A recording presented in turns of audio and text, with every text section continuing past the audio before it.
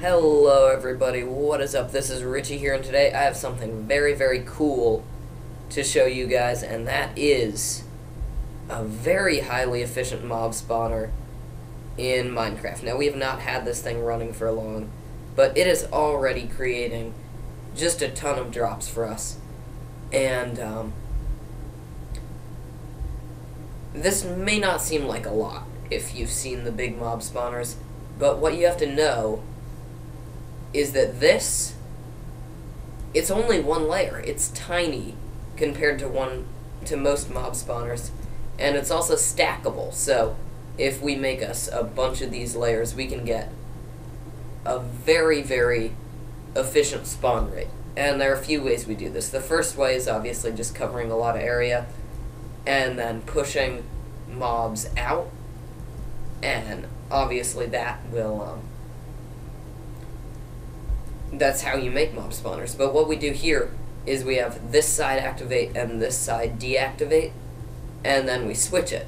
I hope that makes sense, so that mobs can spawn while other mobs are getting flushed out, and vice versa. And we don't have that wait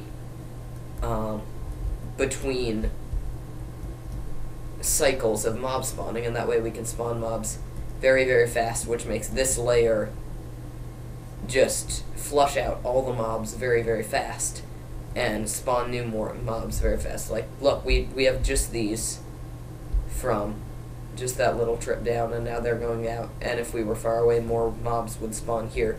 I'm sorry that I can't talk today, but that's how it works. And then I'm not gonna have a tutorial today. I'm afraid. I really don't have the time. It's 11 o'clock. I'm really tired. I need to go to bed. I need to go to school in the morning. But I'm just going to show you how this works, and I'll have a tutorial out in the morning. So we have our standard hopper clock right here. I have 16 items in it. And then on one side we have a dispenser, and on the other side we have redstone. Not a dispenser, sorry, a repeater. And on the other side we have redstone. And we have this linked up to all of our outputs. Now, two outputs, we just have repeaters going down and powering the dispensers with water buckets in them, obviously. And the other outputs go into redstone torches so that they activate at the opposite time.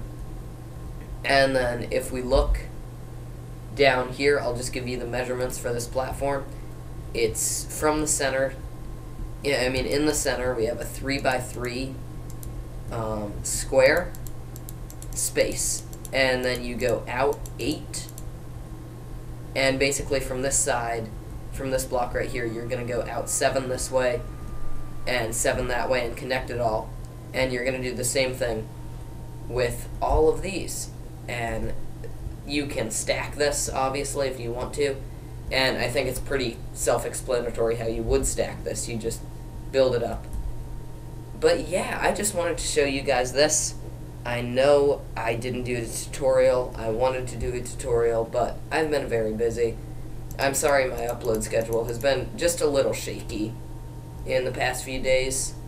But, yeah, we're going to get through it, and we're going to keep creating more videos. So if you want to see more awesome videos like this, consider subscribing, consider liking this video if you want to see this as a tutorial. But yeah, guys, this has been Richie, and I will see you next time. I hope you enjoyed.